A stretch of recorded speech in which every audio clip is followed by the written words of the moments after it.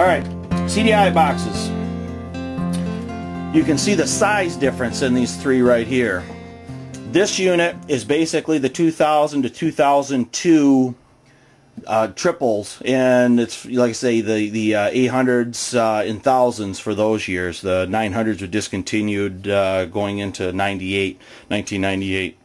This is the infamous 1993 CDI box here. Everybody always wants to know what it looks like and so forth. It's the only one from 1993 to 1999 that's a little bit larger, and it's got the two ribs across it here. No other box looks like that.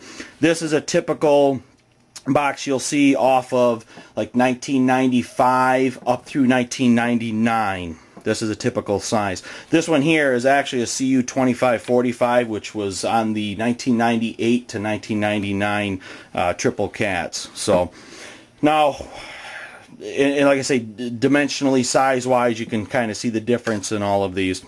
Now, what can you mix and match? Why not? Long story short, I'll say this a couple times. What you can do is 1993 through 1997 had closed ignitions, and for those years, you know, the stator and the flywheel and everything I showed you, those work with those models. 1998, 1999, that's when they started the open loop systems, and then in 2000 they went to the 3D ignition systems. You can put a 1993 through 1999 ignition system on a 2000 to 2002 model. You have to change the whole ignition. You have to change the stator, the flywheel, the stator mounting plate, and the CDI box to do that. But you can do that. Now what'll happen is if you use the old ignition, which is 1993 through 97, on a 2000 to 2002, your key will work backwards.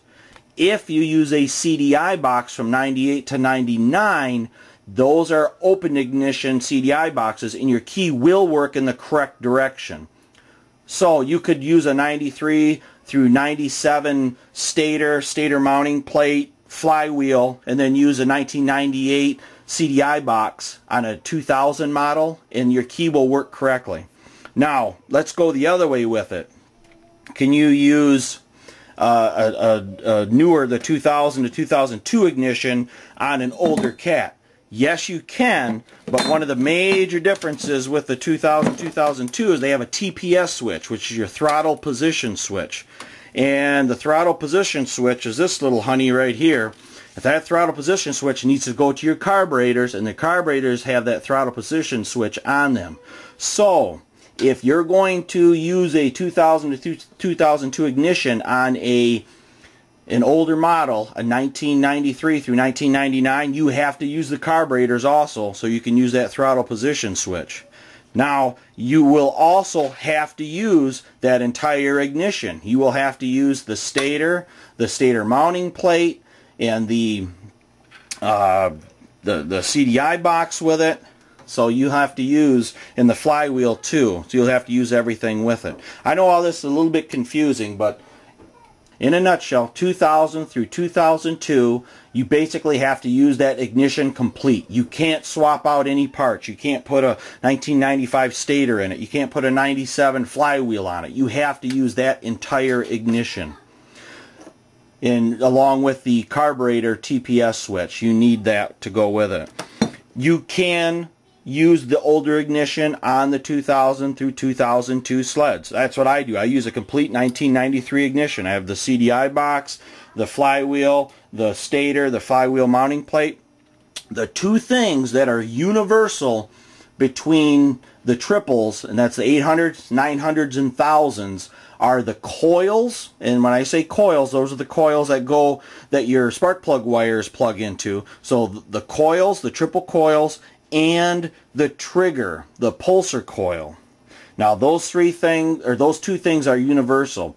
The one thing that's universal to all the triples, the 6s, the 8s, the 9s, and the 1000s, are the coils. You can use any of those coils on any triple of any year. Those are all the same.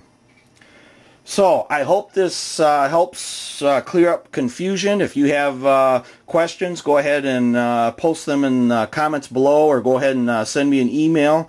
But that should help guys that they're not sure which component they have. You know, which coil I have, which I shouldn't say coil, but help them figure out which stator I have, which flywheel I have. Because I've talked to a handful of guys, they have the wrong flywheel with the wrong stator, and they wonder why their sled doesn't run right. And now I have a video where they can at least take a look at the differences. You guys can go ahead and do some quick measurements. You can see thickness, you know, differences, and flywheel magnets and so forth. So you guys can do some of this diagnostic work on your own stuff now. So like I say, if you have questions, email me or post in the comment section below, and I'll try to set you straight on everything.